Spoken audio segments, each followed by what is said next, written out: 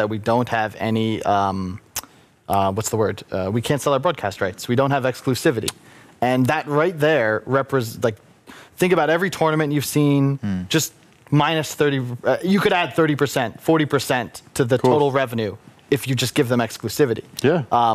And I don't see any issue with the, it was one thing when it was, you know, we're trying to protect small streamers, but it's become a little frustrating for me to see the same huge personalities with massive followings that are doing very well for themselves consistently stream and cast every single day of a tournament. Yeah.